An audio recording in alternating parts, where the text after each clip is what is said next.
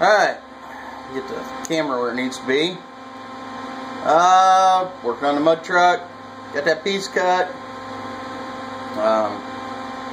Yeah, safety glasses, always. I was cutting that piece with the 4-inch angle grinder and a cutoff wheel, 30 thousandths cutoff wheel, and it kicked a spark up. I was wearing my denim apron, and it kicked a spark up, shot under my safety glasses and into my eye. I wasn't wearing a face shield. I should have been. But my face shield is MIA. I guess the guy I let borrow it last up the street didn't bring it back before he moved. So I took my old welding visor helmet and flipped the glass up so I could use that as a face shield. But I've got this piece here. It's on. It's tacked. I had the welder a little hot to start with. It's been a while since I've welded on thin sheet metal. Most of the stuff I'm doing these days is minimum of 1/8 inch thick. So got a few spots I gotta go back in and fill in. But I like these clamps. I bought these probably 4 or 5 years ago, and this is the first time I've used them. Right there's my magnets, and that's probably where they're going to stay till they go to trash. I just bought cheap ones. Don't buy cheap material, cheap tools. I got it cut. Made a mistake though. I cut it straight, and whoever cut it off, I'm not sure who did it because it's had so many owners. But this all this down here was fiberglass. Where the cab corner should have been, it was all fiberglass. So they wanted steel back in, but whoever cut it off before they got to it didn't cut it straight, and I couldn't reach around short little arms of mine and scribe an accurate line while holding it steady. So I got a good spot here, and I got a good spot down at the far end, and then in between there they were wobbly. I was spot on, or as close as it gets for an amateur. But got this matched up, still a little warm. This is matched up nice around to here. I'm still gonna have to trim this, so I just tacked it in place so I can get these out of the way. Granted, they're a heat sink to a point, but they're also in the way, so I want to get another tack in as close as I can to where they're at to hold the position, because it's straight. There's no real wave to it this way, so I want to do that.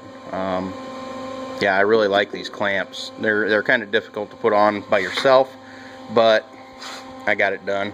I started here and just went around. Yeah, that one's kind of warm because I just welded right here. That one's still holding heat. That one's not. A little bit, but yeah, they do. And since I don't have any real good place to catch the clamp for the ground clamp, I'm just using that right there because I got good clean metal contacting that clamp there. So that'll be the last one I take off. So there's where we're at. This has been in about, I'll be honest with you, I've only probably worked on it for a half hour. We had some city utility guys show up. They're going to do some smoke testing of the new sewer lines. Well, new. They're about 3 years old now. 2 years old.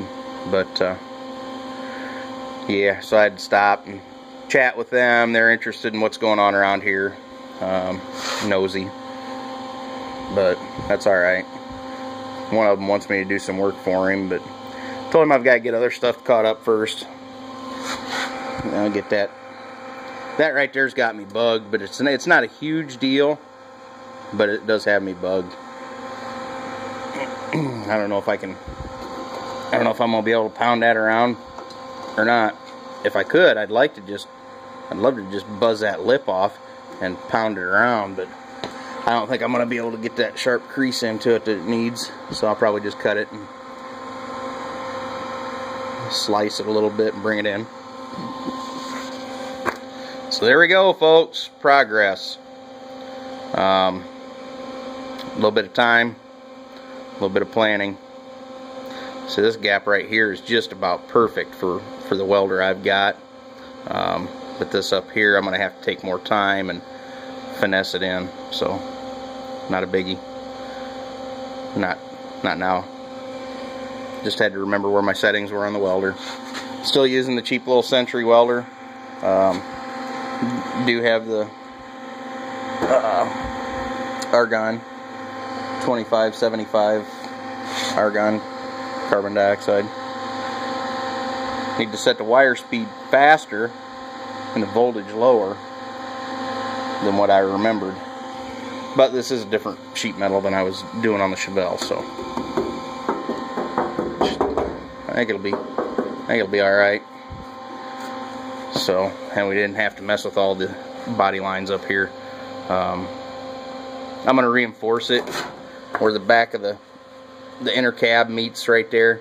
I'm going to get on the inside and I'm going to put a piece of 3/16 angle iron in there, similar to that one, and then I'm just going to weld down to it. So I don't know why we cut off clear over there. Not we, they cut off clear over there, but we'll fix it. Alright guys, there it is. Like I said, it's Monday. Ooh, bright light. So I'm going to have to wrap things up out here and get myself headed to work. An 8-hour shift, I won't know what to do. It'd be like clock in, clock out, you know. Use 10, 12, whatever. So today ought to be a treat. Yeah. Alright everybody, have a good, safe day. For those of you that are wondering, yeah, with this channel, I'm probably going to bounce back and forth because this kind of stuff ties in with the prep stuff, and some of you won't like it, but I'll label the videos for what they are. I'll be honest with you, this right here would make a good bug out vehicle when it's done, because it doesn't have all the electronics and all that. It's bare bones basic, but yet it's rugged. It's going to be rugged. I mean, he's got straight axles, he's got the good transmission, he's got a rock solid engine for it. It's not one that I built, but still should be good quality. Another local guy that's done a lot of racing is doing it for him, so ought to be good. Ought to be some good stuff. I'd like to get the tires off of it from my Suburban, I can tell you that. Might have a deal going on. We'll have to wait and see. Alright guys, have a good day.